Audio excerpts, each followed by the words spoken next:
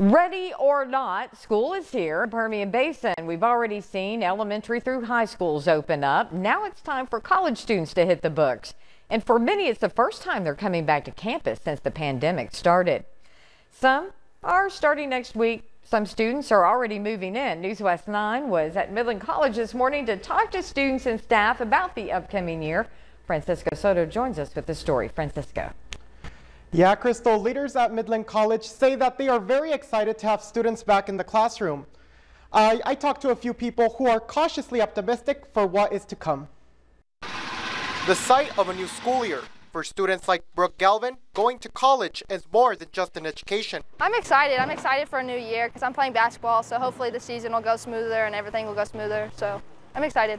More students are heading back to campuses like Midland College after the pandemic. Because so many community colleges in Texas were suffering with double-digit declines, and we were really holding fairly steady.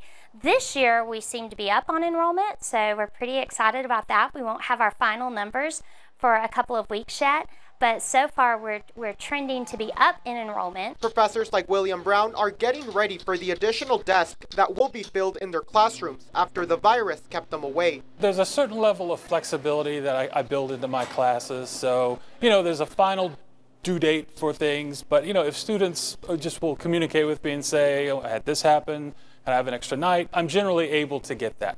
And I want them to sort of communicate that. For now, Brooke hopes the school year kicks off in a positive way. I'm excited. I hope classes will be back to normal and we'll be able to interact with more students than we were at last year, so I'm excited. A cautious optimism that both staff and students hope will last through the year. And Crystal, the first day of classes for students at Midland College is this Monday. The same goes for students at UTPB and Odessa College.